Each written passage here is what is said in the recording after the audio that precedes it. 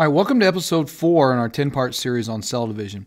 And in this episode, we're going to introduce to you the concept of the cell cycle. All right, now you're going to see a graphic pop up on your screen with a definition of the cell cycle. And it's basically defined like this. It's the series of events of cell growth, replication, and finally cell division. Now, the cell cycle can be broken into two main parts. The first part is called interphase. Interphase is the time where the cell is just doing its normal cell business. It's going to do replication, transcription, translation. If it's a plant cell, it's doing its photosynthesis. If it's a white blood cell, it's eating germs. It's doing its normal everyday cell part. The second part of the cell cycle is the reproductive phase, and this is the M phase. Now, M stands for mitosis. So sometimes this is called the mitotic phase. Okay, now remember mitosis we had on an earlier screencast. This is division of the nucleus, because we need to make sure that each daughter cell gets a full set of a nucleus so it can do all the DNA related business. And then cytokinesis, which is the actual cell division, where the mother cell is going to split into two daughter cells. All right, so the eukaryotic cell cycle contains normal everyday cell life, that's interphase, and then the actual reproductive part, which would be the M phase. All right. Now, this graphic over here is typically what you'll see to describe the cell cycle. And remember, it's got two parts, interphase and the M phase. Interphase is what, as you can see here, probably 80% of the cell cycle.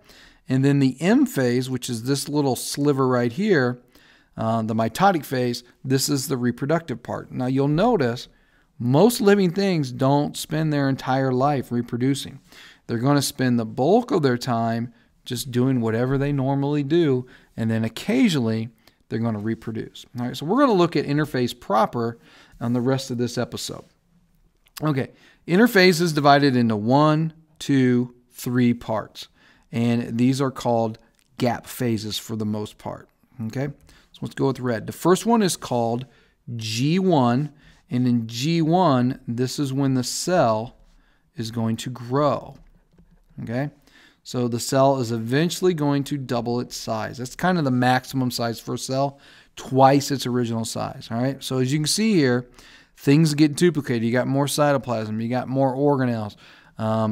You're going to have more ribosomes, etc. But you're not going to duplicate the chromosomes. That's going to occur in the S phase. S stands for synthesis. And when you do synthesis, remember, that means to make. Well, what are you making during the S phase? You're doing DNA replication. You're making DNA because you're replicating it. Okay, so very important step is the S phase. You're beginning to prepare for mitosis. Now in the gap 2 phase, the cell is preparing for mitosis. Okay, so it begins to produce the materials that are going to be used during cell division. And this is mainly, if it's an animal cell, you're going to duplicate the centrioles. And you're also going to work on what is called the mitotic spindle. And these are mainly microtubules that are going to be used to pull, we'll just say mitotic spindle. All right. So your centriole is replicated, and you're going to spell check it. And that's going to be done by a protein called the P53. And this is going to make sure that no genetic mistakes are passed on to the next generation.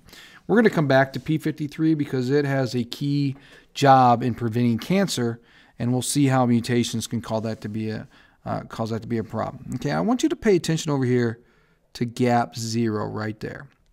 Okay, a cell is going to go through G1, and it's going to become twice its original size. Now it's got some choices to make.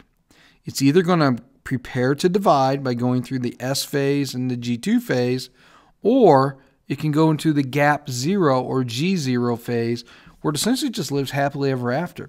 It's just going to keep continuing to do whatever its job is as a cell in the organism, but it's not going to divide. And a lot of cells in human beings are in this gap zero phase. Because if we had cells dividing all the time, my gosh, we'd be 10 foot tall and weigh 500 pounds or so. Okay, so in multicellular creatures, we have a lot of cells that are in this gap zero phase. Okay, this is a very important graphic to know. I want to make sure that you study this one so that you know what's going on. All right, until the next episode, we're going to catch you on the flip side.